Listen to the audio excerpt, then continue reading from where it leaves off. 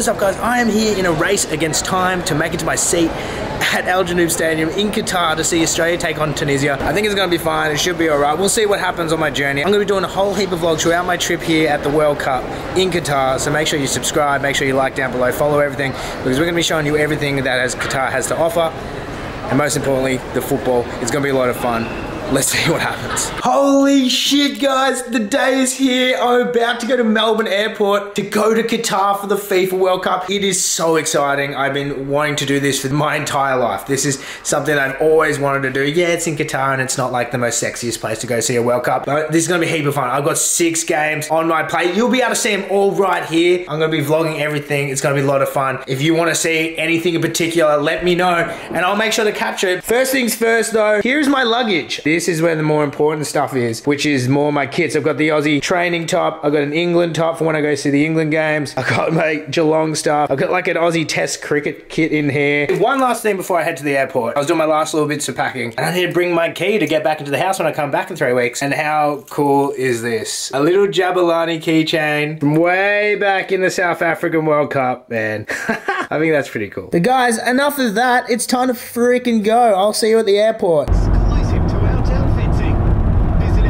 I'm at Melbourne Airport. Let's see if we make it all the way to Qatar in time to catch the Aussies take on Tunisia. Alright, last update before I jump on my plane. Getting the essential things started before I jump on the plane, which is obviously you're gonna jump in, get yourself a beer, a little chippy, you know. The most important part about jumping on the plane is you need to get your snacks in order. Let me know what your ultimate choice snacks are, and tell me if I've done this wrong. First and foremost, get yourself a big bottle of water.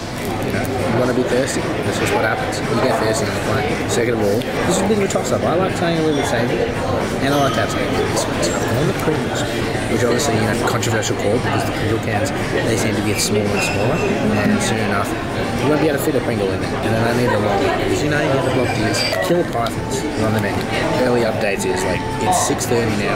I'm at 3 AM, dude. I'm gonna be so fucking exhausted. And I'm already feeling kind of tired. That's a problem. They're playing all the games live on the plane. I don't know if I'm gonna get a winter sleep. We're locked in. We're loaded. Pringles, snakes, water, beer, chippies. We're good to go.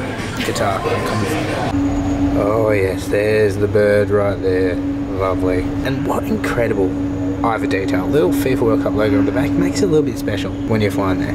Let's go with showtime. Let's go Qatar, I'm coming for you.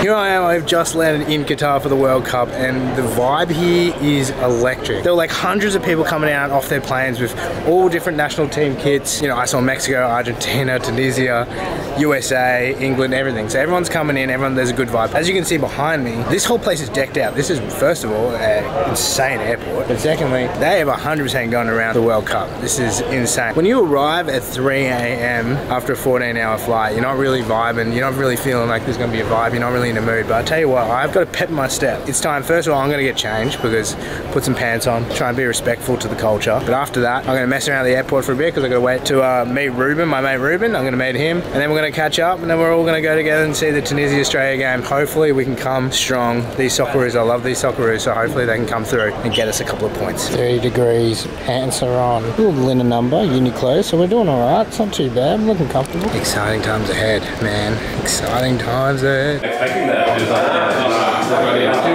Alright, it helps to have connections in Qatar. Got a couple of Heinekens with me. I thought there was no alcohol in Qatar. I guess they were wrong. So got to see a couple of these boys having a little Aussie party here. It's unreal. We've got 10 or 12 coming here to celebrate, get amongst it, and then we're going to head down to Al Janoub and we'll see you there. Looking good, Jose.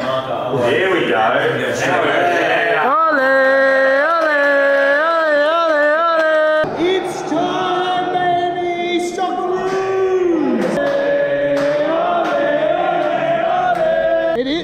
Gee, she bites. It's hot.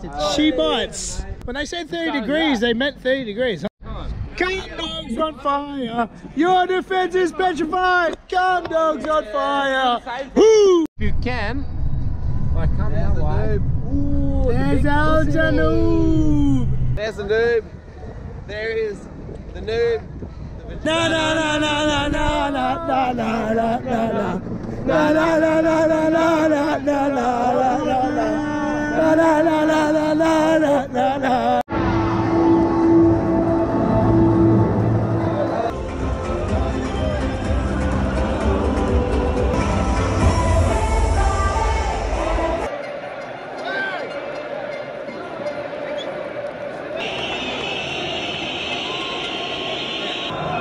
lost battery on all my cameras, but I'm letting you know right now, this is the most insane football experience of my life.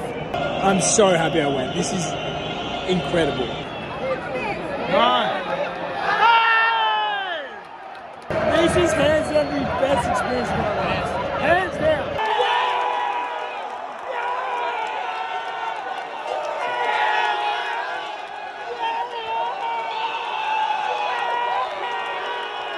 Yes!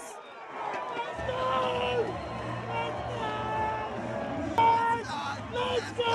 Let's go! Let's go!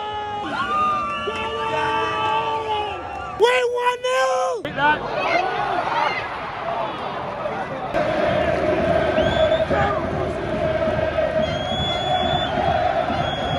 You want to talk about atmosphere?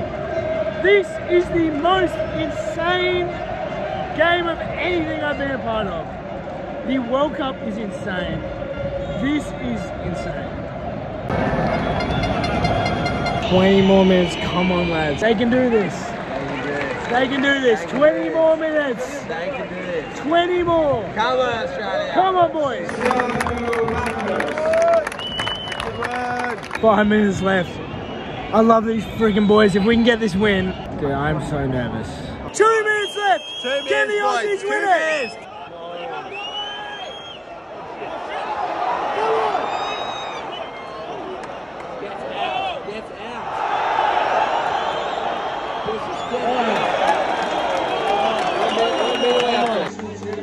Holy shit. We won. We beat Tunisia. We won.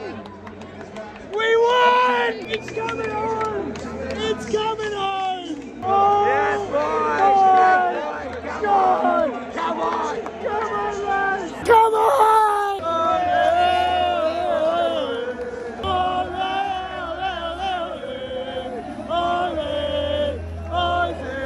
Let's go, lads! Let's go! Let's go! Let's go! We're running on the horses, yeah, yeah! Way up in the sky, little darling! Pick you up, pick you up, pick you up!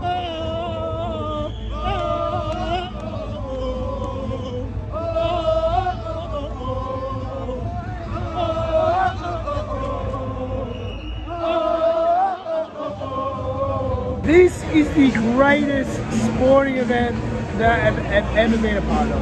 Like, this is exceptional. Insane, one of the great times. This is worth every single penny that I spent just to get here. If you want to be one of those guys after the French game who said we suck, we got no future, well then you're just a casual. Best day of my life, hands down. Oh my God. I've been here for less than 24 hours and I've had the best sporting experience of my life. I'm going to show you a bunch of videos of me celebrating later. I'm not going to talk anymore because anything else I can't say no more. Oh my God. That is the best sporting experience of my life. Best sporting experience of my life. Holy fuck. We did it. Game over. We win. It's coming home. It's coming home. Let's see what the hell's happening over here. Let's see. It's absolute limbs. It's absolute limbs in Qatar.